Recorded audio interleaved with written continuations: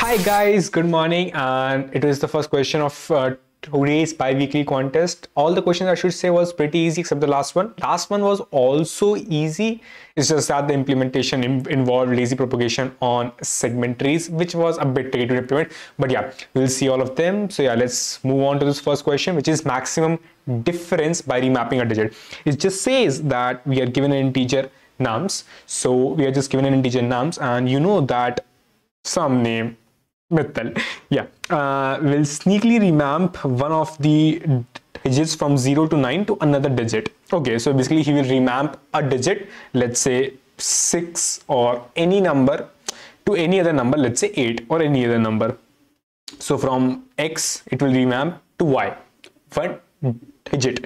Return the difference between the maximum and the minimum values, and he can remap, like he can make by remapping exactly one digit in nums. Good. So what we have to do is that we have to remap, let's say, a D1 to D2, and like all D1s to D2, all occurrences of D1s to D2.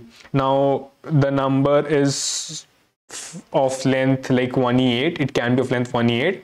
Okay, now good, let's see one example. So basically here is the number, and we want to return the maximum difference between the difference between the maximum and the minimum values, which means the maximum value possible minus the minimum value possible. So what we can do is, here, if we want to make this number as maximum, which is 11891. So if you want to make any number as maximum, let's say I give you any number, if you want to make it as maximum, if let's say if I gave you these places and I ask you, hey, can you please make this number as maximum? So when you think of maximum, you will start writing 9 at this place, right? Then you will try writing 9. So basically you will try writing 9 in the first place to maximize its value. So what we do here also, we do here the same. We try to maximize the first digit, which is we will replace that 1 which is at the front with 9. So with this, how we are maximizing it, as we are maximizing the first place as 9, we are replacing it by 9, so we are maximizing it. And as we have to replace every of these ones by 9, so we will replace these ones by 9. All of these ones are replaced by 9. It is how we maximize it, because it's standard, right? We just need to place a 9 to maximize in the starting. What if it had been a 9 itself, which is in the example 2? If it is 9 itself in the starting, so it's no point to replace a 9 with a 9 itself, right? So what we will do is we will replace a next non-9 digit with a 9. So we will move on to this whole string. Let's mark it as a string for now, and we'll move on to this whole string. We will see what's the first non-9 digit. We will replace that non-9 digit with a 9. So it will become a 9, and this 0 will replace by 9. So now I showed you how to get a maximum number. So now let's see how to get a minimum one. To get the minimum number, what we can do is we can just simply see, if I just showed you that okay, it is a number right now and you want to minimize it. So what you will do, you will just start placing zeros, right? For sure. So here also you will do the same thing.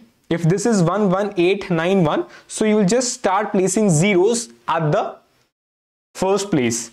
So it will become, now you will replace all that first thing with a 0. So it will become a 0, 0, 8, 9, and for sure, as 1 is being replaced by 0, all the ones will get replaced by 0. It will become the minimum. As you can also see that it will yield a maximum of 9989, which is the maximum, and a minimum of 890, which is the minimum. And here also the same, in the example, we will try to replace the foremost digit with a 0. So it will become a 00, right? We change the foremost digit to a 0. So now you can easily see that for maximizing, I will move on from the left. I will replace, or I will choose the first non-9 digit and I will replace it to a 9. For minimizing, I will just choose the first foremost leftmost digit and I will replace that by 9. It's the only thing which we have to implement. Let's see the solution now. is simply same as what I explained. I just transferred that number to a string so that it's easy to iterate on that string.